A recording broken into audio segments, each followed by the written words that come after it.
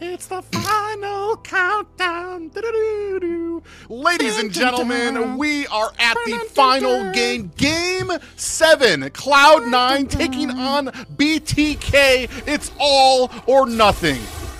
And a chance at a reverse sweep. Who would have thought it? The BTK has been able to push on forward. Hoon meditating, laying on the couch. He knew the entire time. And right now, both sides at equal footing. A chance to claim that crown for North America. All right, so do you think if BTK wins, Hoon will get up? Do we think he will get up if BTK wins? Or will he'll just close his eyes and go to sleep at that point? He's like, all right, it's finally time to rest. Coming into this game, though, looking at the drafts, I mean, I'm wondering, it already looks like it's getting pretty aggressive early on, and it does look like Shark is going to take the Gatot and fried chicken with that Cho and the XP. Yeah, and Shark, we do have a little bit of a CC going on to Mark Cutie. He's going to dash himself to safety. Yeah, going to go back to safety. I mean, there's a lot of sustainability for the Bloodthirsty Kings. And yeah, you are right on the money with Shark, right? He ran this Gatot in the roam position. And again, we're going to be see Chicken on this Cho. He's going to be paired up against Nas on the Ruby. Yeah, Basic doing a good job at freezing lane up there, trying to keep it on his side. Bazia not falling for the tricks. I'm wondering, I feel like mid is going to be so crucial in this game. Shark and Hoon, Mark Cutie, Cole World. It's been the matchup of the season. And honestly, both of them, it finally feels like BTK, their mid is rotating very well. Cloud9 as well. Cole World on this raft. We know how fast he moves around. We know... I was kind of wondering about some of these kills that Mobazane was kind of trying to initiate. He didn't get the kill. They were mostly assist. Ooh, we're gonna go ahead and start a fight here. Yeah, G-Kondo from Chicken may be the opportunity, but both sides fighting out. The Lantern dropping down, and Zane able to get the retribution for the Bloodthirsty Kings. Hoon will punish best player. Marquita responds back, finding Hoon. That'll be a 1-for-1 trade and a turtle over to the Bloodthirsty Kings. That is a good trade for BTK right there. You get a little bit of gold, and I mean, the most important thing is you get the kill on the best player. Yeah, and that's already going to, you know, that's the frustration's going to start setting in. They have really kind of honed in onto best player, and this is what I was kind of waiting to see from them too, especially with the focus that Cloud9 put in on the early stages of this series against start to show its cracks, to the little bit of the frustration starting to show through here. Ooh, we have Mark Cutie with a possible flank. Yeah, they're going to look for the trade. They're going to go in for the side lane instead of the turtle play. A smart decision. Zia will be punished right there. Shark with the AOG a little late to the party, and you will see Zia pay the ultimate price. But on the turtle, BTK looking to possibly get this trade, and it looks like they may be able to get it zoning out Nats on top of that.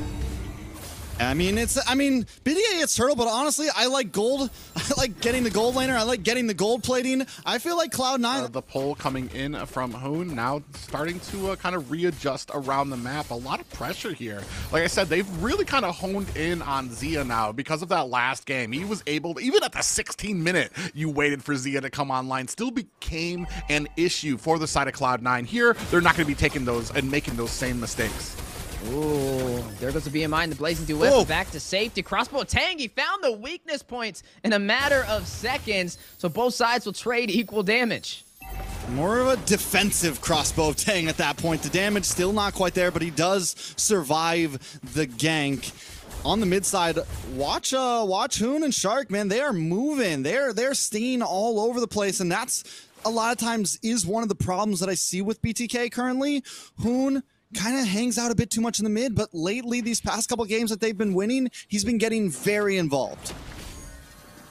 Yeah, and they're going to go ahead, start things up. Another turtle that just is unable to be contested by Cloud9. This time, not much of a response coming from them. I mean, and if they don't find a trade for a pickoff, then be healed every single time the healing comes out there. Ooh, we have a little bit of a surrounding here for Basic. Yeah, we were saying they needed to respond back, right? Needing to find an opportunity to shut down the gold laner of Cloud9, but Basic not going to go out without a fight. A great Blazing Duet to be able to stop BTK on the push. Not only does he get away, but he scares them away while doing it. But a nice hook. Ooh. More damage, Able to top connect, side. a little bit more damage. Oh my goodness, a double G-Kondo AOD with the follow-up in the crossbow Tang. The finesse on the way. Basic will fall, but Zia may be punished. Best player able to shut him down. Shark needing to get back to safety. Hit with the I'm offended. Zane with the heavy left punch takes out Cold World. Best player gets the double. Finding Shark. Now 3-1 on the top side. Now 2-3 on the top side. And Zane and Hoon left to defend. Yeah, and with that, you're going to be looking at a 2 down for BTK. They're going to go ahead and start looking for some positioning around this Lord. A little bit of an advantage to them now, about a 1K gold lead. They were able to answer back. This is the one thing that we've been talking about. You need to be prepared for the answer back from Cloud9. There, no matter when you get the kill, no matter what kind of pickup you have, you need to be prepared for that response that comes out from Cloud9 because they're not going to let it go silently. At this point, both teams definitely know what's on the line, right? Neither team letting anything go silently, not even a tower. I don't think we've been 10 minutes in where a single tower hasn't been taken. Hoon able to get out of that one. Still a little bit of a vie for the first Lord, but keep our eyes on Basic up in the top side. The question still rises, is this a good or bad thing? Yeah, you can definitely tell a lot of nerves for both sides, not wanting to be too aggressive, not wanting to be the one to create the mistake that can ultimately cost them this series. You are seeing the Lord at about 45% HP. Chicken, a great engagement on the NAS with the way the Dragon set up. AOG from Marcuti dropping down. We'll connect on the Shark. Chicken will fall. Marcuti will be the one to find him. One member down for the Bloodthirsty Kings, but they're still going to push in for this objective. Best player a little bit quicker at the Retribution, able to get it. 4C9 finds a kill on Zane and Zia. 3 members down for BTK. Make that 4 as Cold World will find Shark. Man, we were talking about the pressure, and it's starting to pay dividends now. Basic able to come in with the Blazing Duet. The amount of damage he's able to release onto BTK, allowing Best Player to come in to do the cleanup job. And just like that, 4 members of BTK fall. Yeah, that is going to be devastating at this point. I mean, it is Moba Zane goes down. Everyone takes a shot to the face there. In C9, they feel it. They have the momentum. They're going to start trying to make moves around the map. Look at everyone in a different lane. Yeah, you do see the way the Dragon set up too from Chicken. Now forced to go back to safety as the Lord marching in on the top side. The knockup from the enhanced chains. A great setup. But can they follow through? Zia able to find Nats. Quick punish. Nats very low. Shark will fall. Cold World able to take him down. That is going to be a 1-for-1 trade for both sides. Oh man, and just like that, a 7K gold lead for the side of Cloud9, down to high grounds of BTK. At this point, can they defend? Zia still dancing, still trying to make something work. Cloud9, I mean, I think as long as they play this safe, they're in complete control, and I think it's been the game plan from the beginning, right? Just play smooth, don't overextend, get our gold leads where we can, control the map. And just look at the difference of what 1 minute can make as well, right? 1 minute ago, BTK had all their turrets. Now they're down to an inhibitor on the bot side, and Cloud9 having a lot of insurance to work in their favor. That just shows you how one little mistake can be the difference.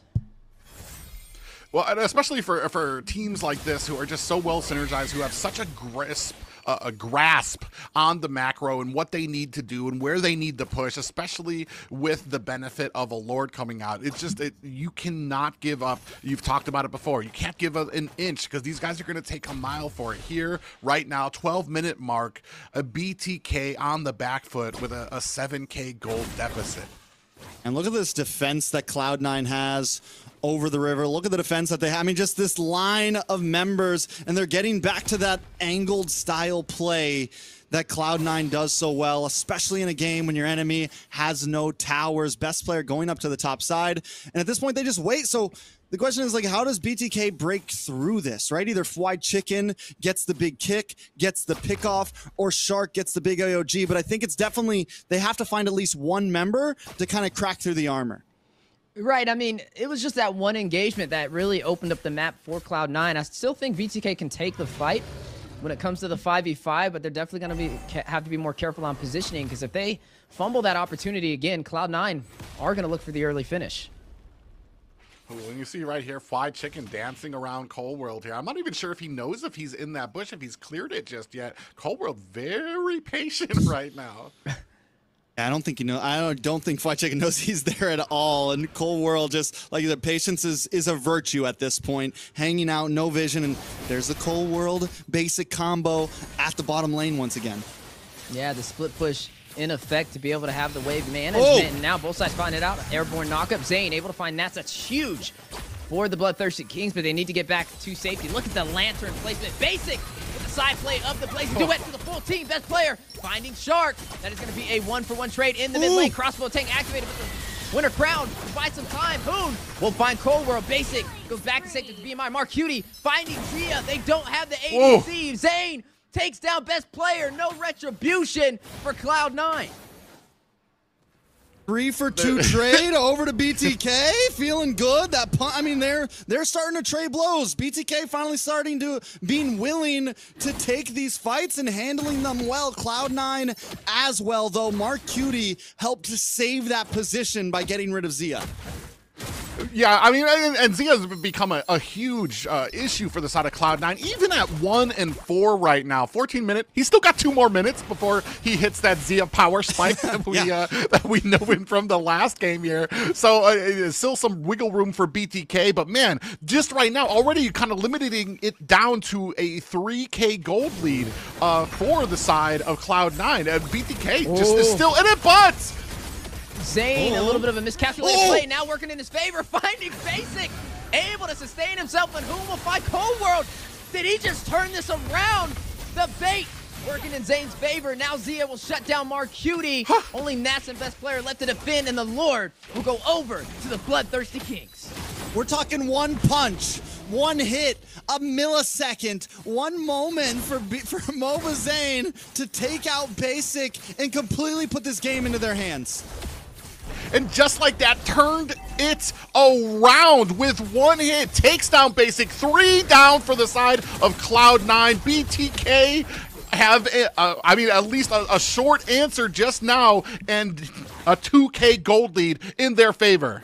Yeah, but there's still a lot of turrets to go through. Even though they were able to get that objective, they still got to do a little bit more work to get to that base crystal. But effectively, that is a massive victory in terms of objectives, right? It's going to keep them on the playing field and force Cloud9 to be on the defense. But as the Lord marches in on the bot side, BTK will look for a possible punish, but they're going to go and try and burst down this Lord. But I'm standing, I'm pacing in front of the monitor right now.